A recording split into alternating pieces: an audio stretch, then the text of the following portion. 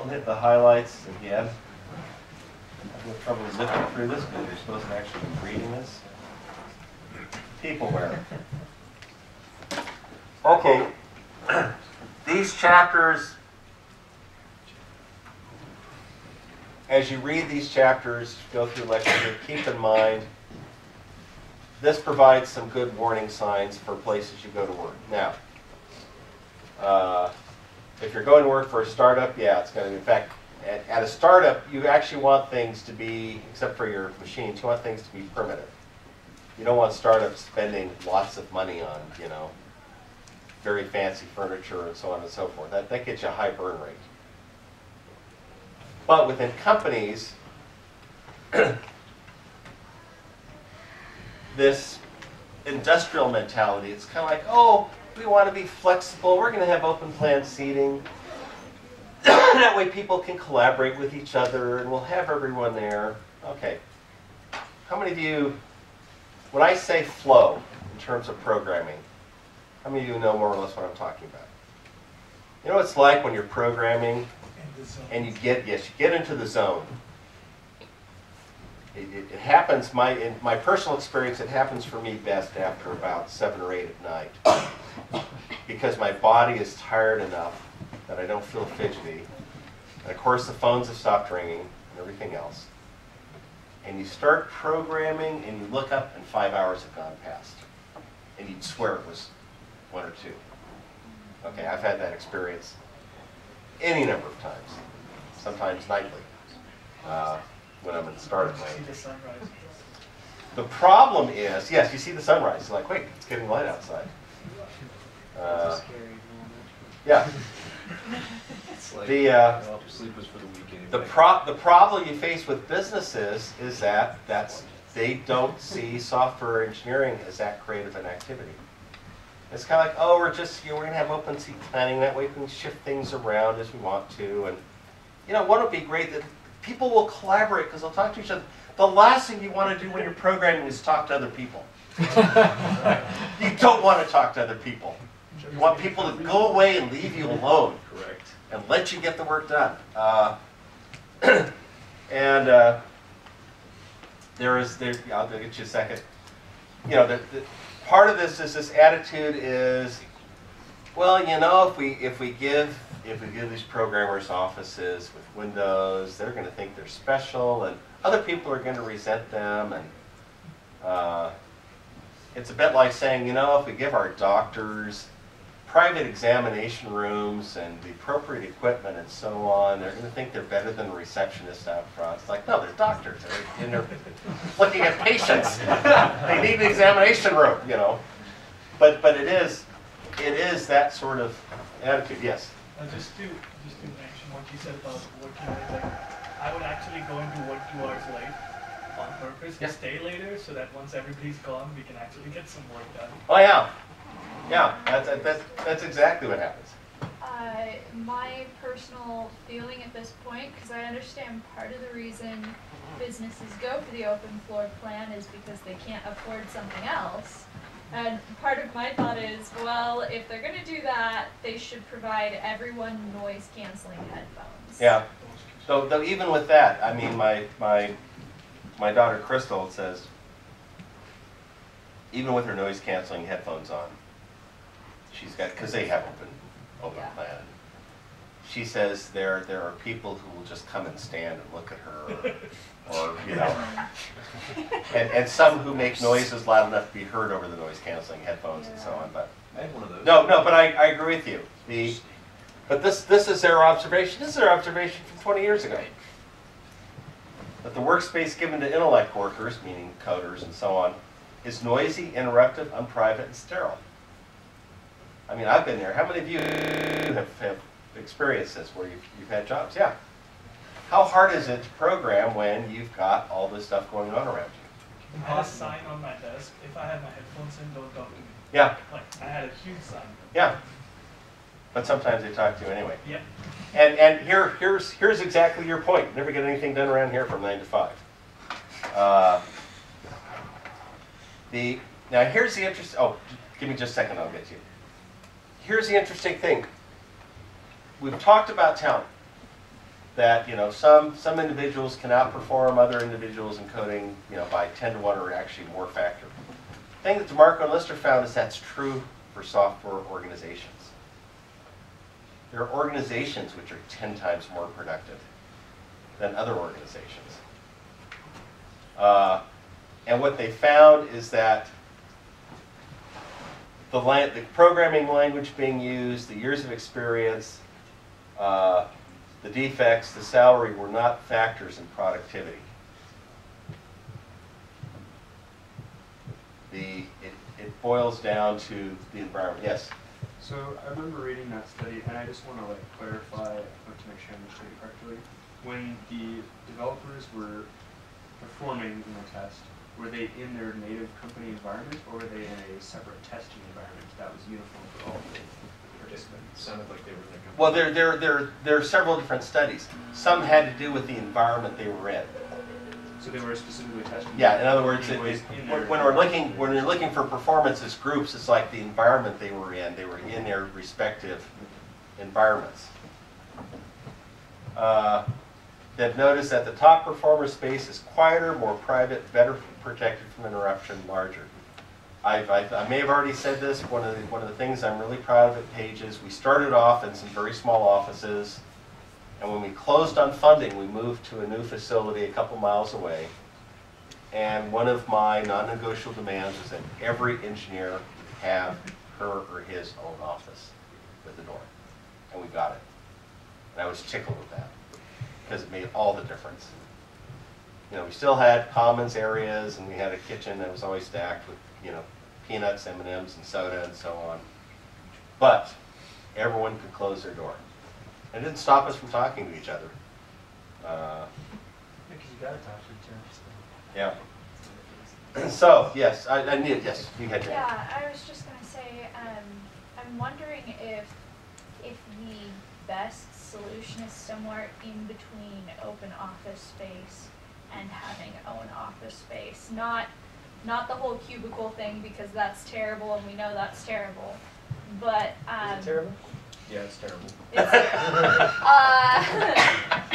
So one of the things I've noticed myself is that open office space for me and for my team seems to work really well in the sense that we are all sitting next to each other in a team and we have a small team. And so my thought had been, oh, well, what if we had something that was like an office space that was just for our team? Because what bothers us is having all these other people from different teams come in. And as long as, I mean, when we sit close to each other and are able to talk to each other about certain problems we're having with this or that or integration, rather than just putting in some kind of text message or something like that, I find the communication seems to work better. But I mean, I don't know what the best solution is. I've just seen kind of the pros and cons of the open office space. DeMarco and Lister actually talk about this because it said office doesn't have to be just one person. Yeah. If you have 2 or 3 people who are working together, you can put them in an office together and you can achieve the same effect because, for exactly what you outlined, they want to communicate with each other. They usually know to leave each other alone.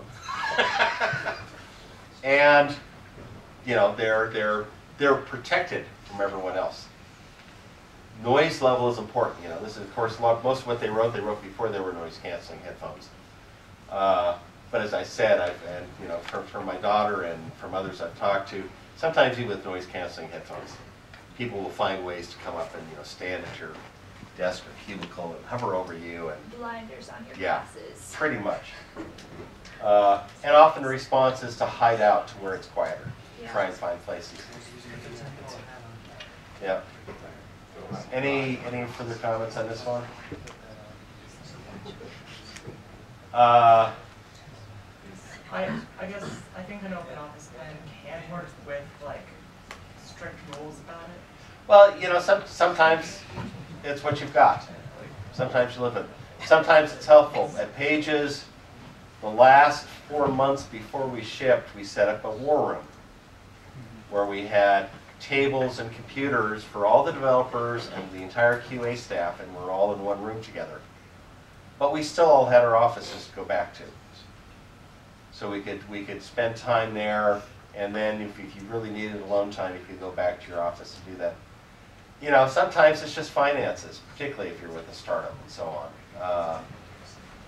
And the danger, I will outline the one danger with offices with doors that close, is that if you don't have a good team leader, you can have developers who basically hide out.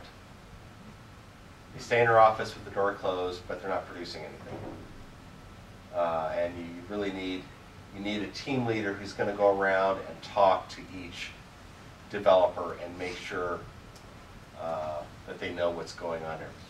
Hand over here. Yeah, I had a couple. I guess like the first one is like with the agile methodology. Like there's like mentions of like having like a war room culture. What does that mean? I'm sorry, having a like a war room or like. Well, war room is sort of everyone's there. You're very intense. You're talking quickly. You know what can we do? You're coding. With ours, you know, our war room was back in end of '93, early '94, which is well before the agile stuff. But like I said, we set up some folding tables. We put computers on them. You'd go there, and we had whiteboards and talked about current bugs we're tracking. We're tracking find versus fix rate on defects, and literally as soon as bugs were found, it's like the QA guys say, "Hey, we just found a new bug. We're filing this," and engineers would say, "Okay, let me take a look at that real quick." And basically, you're trying to short circuit the more formal communication efforts to get a very tight turnaround time. Okay. I can't speak to it specifically as far as Agile goes, but that's part of the idea. Yes? Other questions? We've gone on longer today than expected. Brain versus body time. Okay, we've talked about flow or being in the zone. I think most of you know what that's like. And the problem, and I think I already told this story when I was working on Sundog, and had built up the whole construct in my head, and Wayne, my friend and the company owner, came to talk to me, and I refused to even open my mouth and respond to his question because I knew as soon as I did it would all collapse and go away. Yeah. Unfortunately, he went away on his own, though, looking a little like, what the hell's wrong with you, Webster? And then later, after I had finished the work, I said, "I'm really sorry, Wayne," and he immediately knew what I was talking about. So, "Oh, no problem."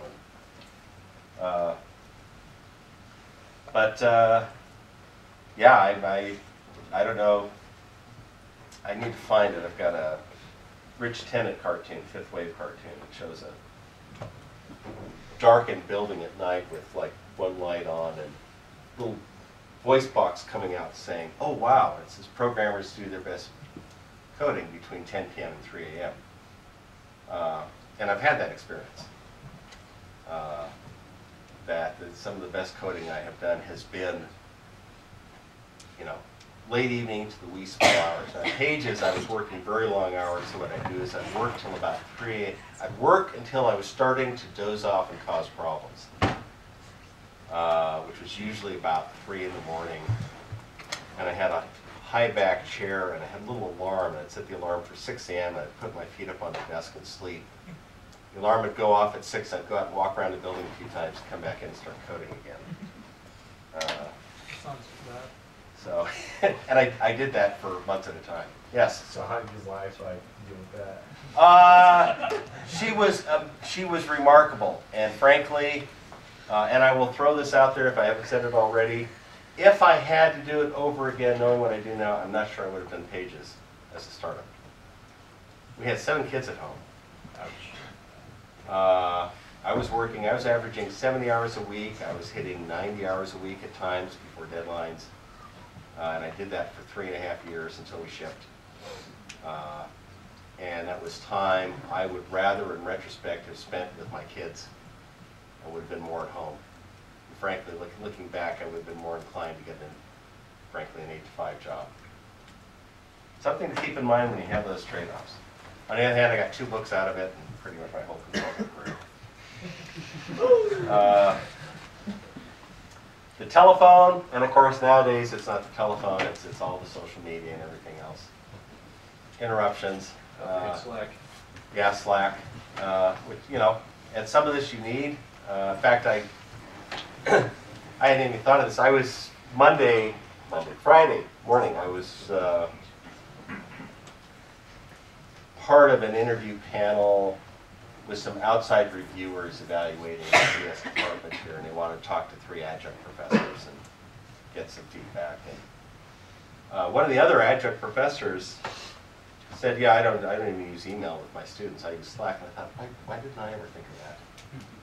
Says I find that Slack does a much better job of getting the word out and people actually responding to what I'm saying. So I may do that in future semesters, but for what it's worth. Point is, if you're checking all your various communication channels, you're not focused on coding. I'm doing a lot of writing right now. I just finished with the co-author a 200,000 word novel. I've got another 200,000 word novel. It's up to 50,000 words that I'm working on now. Guess how I get productive? I stop checking Facebook and Twitter. I just say, I'm not going to look at it today. And bam! Oh, look at all the words I wrote. Yes? So, as somebody who has ADHD, one of the things that helps me in preserving flow is there's this thing called the Pomodoro method, which is basically you set a timer for 25 minutes or so, and after the 25 minutes you take a 5-minute break and you get out that need to check your apps and stuff, because it's something that has become a neural pathway in all of our brains, to the point that it's hard to shut it off. Yep, it is. And I think I've noticed that I'm still able to achieve flow, just messing with those timings a little bit and making sure not going over on those short breaks. Yeah, actually that's an excellent idea. And you know, you're all going to have to find your ways of dealing with this stuff. But again, you know, coming in late. I mean, the door, and this is the same observation. Most of the motivation for open spaces do not have to really do with productivity, regardless of what they may tell you. It's cheap. It's cheap furniture. It's easy to manage. It's hard to reassign or rearrange offices.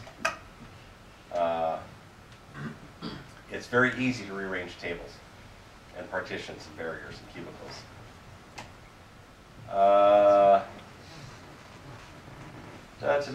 Timeless Way of Building. I'm not going to talk about this slide much. I will recommend The Timeless Way of Building by Christopher Alexander. That's a book that pretty much started the whole design pattern movement 20 years ago. It's a great book. That said, assignments for next class: create your team's PERT and Gantt charts, resubmit your requirements document if you want to, put in your 7 billable hours, figure out as a team how you're going to divide this up. Again, if you watch the 2-hour podcast on software project management, whatever it is, that counts as billable hours. Yes, question? On Learning Suite, is the turn-in times changed to Tuesday as well? For the reading, I'll have to look. Actually, for Peopleware, I think it's just when you're done. Yeah. So that's there. And podcast, I think, is set up for midnight. So, aren't the podcasts set up for midnight Saturday? Yeah. Okay, my fault. Podcast is set up for midnight Saturday, but the per chart billable hours are set up for midnight Saturday as well. Yes? Just one thing, I've noticed that the schedule appears to be 1 week ahead still, because the assignment for this for today was read Peopleware Part 3 and read Webster number 4, unless the intended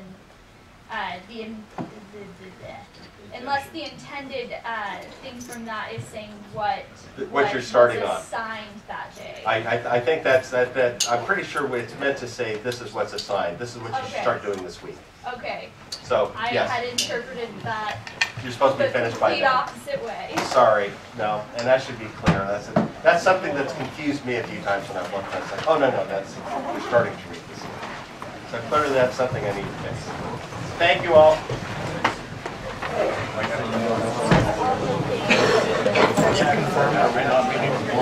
So, like,